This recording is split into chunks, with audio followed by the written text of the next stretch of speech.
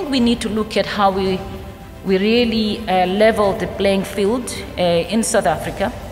So today's occasion demonstrates the value of partnership in the beginning to address these challenges.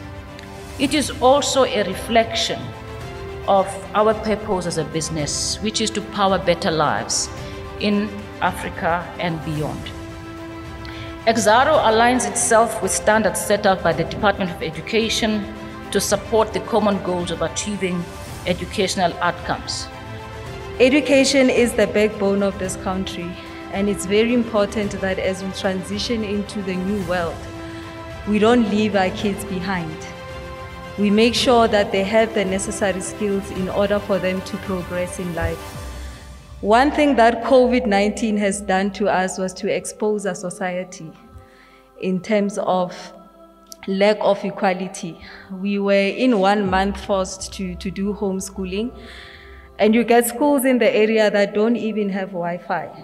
You know, other schools that are more privileged, that are more advantaged, their education was not disturbed in that process. Whereas when it comes to our schools in the villages, children couldn't learn. We were empowered by Exxaro, and our responsibility is to empower generations that come beyond us. Lokunye lesikujabulela ukuthi isikhathi lesi COVID-19 kune social distancing, our learners were alternating days.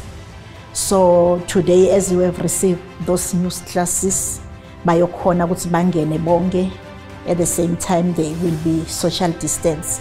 You know, once we give our kids education, no one can ever take it away from them. And that is going to be an important tool as we make this transition to a new world that we all have to create and we all have to participate in. So partnership is very important, especially going forward with the challenges that we face in the economy. It will be one of the building blocks in ensuring that we ultimately achieve success as a country and in society at large. According to the Constitution of our country, Chapter 2 of the Bill of Rights, Chapter 29 under the Bill of Rights of Education, one of the duties of the department is to build schools and provide teachers.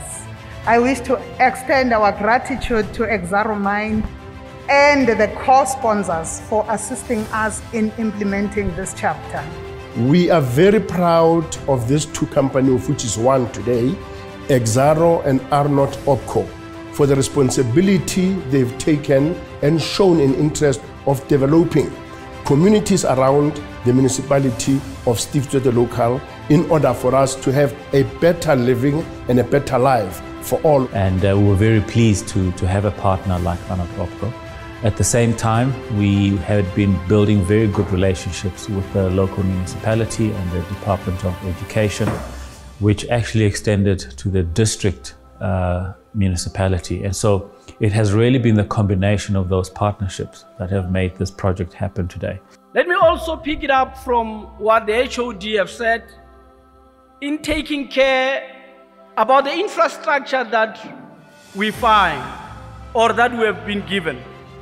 Indeed, in partnership with different stakeholders, in particular those that are here today, and I can attest with Exxaro. I'm from Emalahleni. They are doing a wonderful work at different spaces in our locality.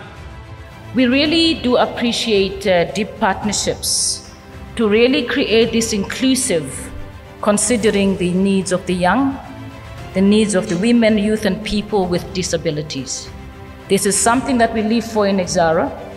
So siyabonga kakhulu as our learners, they come from disadvantaged areas, disadvantaged families abo, unemployed parents.